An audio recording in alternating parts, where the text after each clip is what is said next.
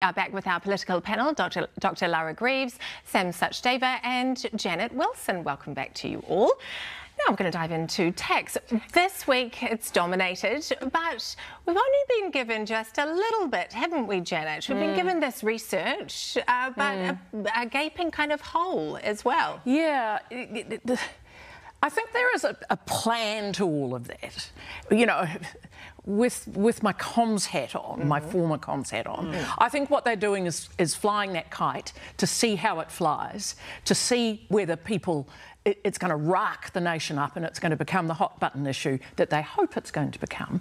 And then they are going to probably poll endlessly, because let's face it, they're all poll-driven nutcakes, as to paraphrase David Longy, and then they'll make a decision about where they're going to go and what they're going to do. It's not going to be, I would imagine, before the election. They're not going to come out with anything, but they could well decide to do something after it, or they could do something after it and be like Bill English in 2008 and not put it on their agenda and just do it anyway.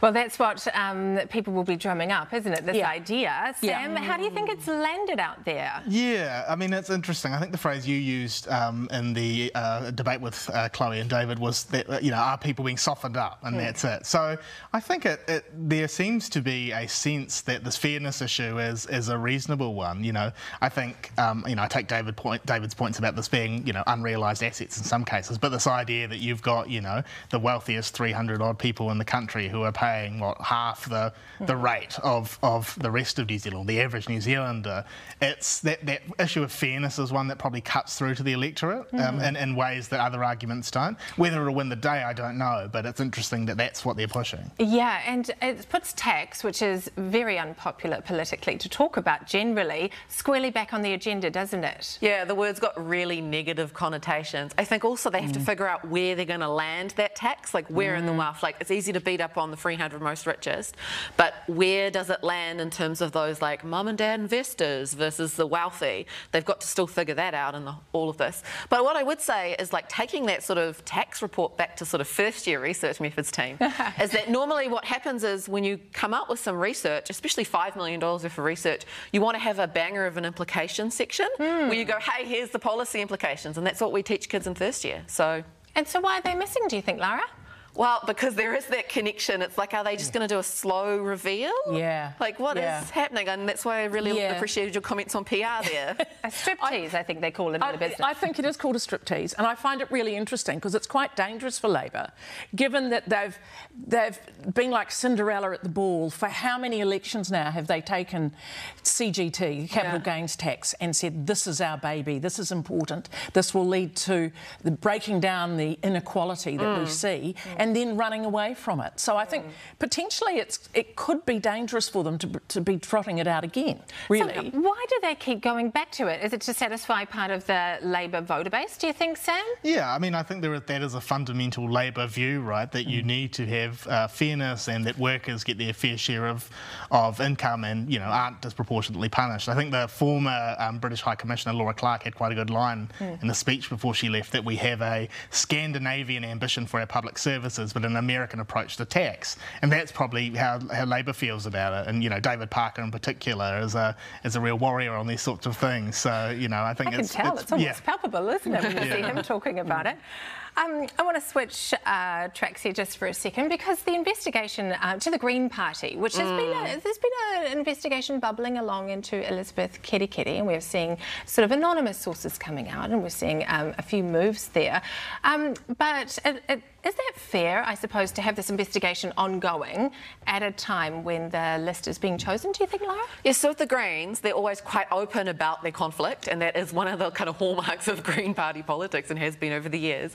Now, I don't personally think a lot of their supporters, based on the academic literature, are that worried about it, but they have to remember they're going to probably go into coalition with Labor if Labor wins. So, like, it's actually kind of potentially starting to become off-putting to those centre voters. Like, you can actually make that argument, like, that's who's going to have the power. They're going to be ministers, and they've got all of this, like, acting like they're not quite a political party. Like, what? I think it's quite frustrating, I think, for people on the left. It's very messy, isn't it, Janet? Yeah, very. And I think there was a rump of what I'd call Herne Bay Ponsonby matrons, who would be quite firm Green voters and James Shaw voters. He would probably want me to wash my mouth out with soap for saying that, but it's true. Yes. And they see this behaviour and they go, no, that's completely unacceptable. And what I mean, any party inwardly fighting outwardly is always a vote and loser. leaking. I can tell you from 2020 with the Nats, it's a vote loser. It's a big vote loser. And why is this? It's taken already, I think, around 3 weeks to get this investigation going during a recess, which is not a time when there are a lot of stories around. What do you think about how it's been politically managed? Yeah, I kind of question the decision to have an investigation in the first place. If they had, James and Marama had simply said, this is inappropriate, it's not the behaviour we expect from one of our caucus, we'll be disciplining her internally, that's the end of the matter. I think people probably would have moved on, but now you've got this sort of protracted process where they're maybe looking through WhatsApp group chats to see what else she said. And I mean, people badmouth their colleagues all the time. It's just that she not us, though, no, of course, not us. But she sent it to the wrong group. So it's sort of like, where does that lead to if you find that she has been saying other unsavoury things in private? Can you discipline an MP for that? I don't know. I think the Greens have fairly high standards in terms of their code of conduct, but it's just got really messy, and I think they could have clamped down on it in a much better way. Much sooner. And we still haven't heard from Elizabeth Kerekere, so we still don't have her side of all of this either, No, Janet. we don't. And I'm sure she will be given her time and her day. The fact that she's chosen not to go to the media and tell her story is heartening, I have to say. Well, showing Because respect for the process. she hasn't fed the process, the outside process. She's relying on the inside process. And the other good actor, I think, in the midst of all of this is Chloe, who was the subject of some of the mean girl chat. And I think she's just sailed on through it, which I think is the only thing you can. Absolutely. So good advice for life. Thank you so much for joining us, Lara Greaves, Sam Sachdeva and Janet Wilson on this morning's panel. Thank you.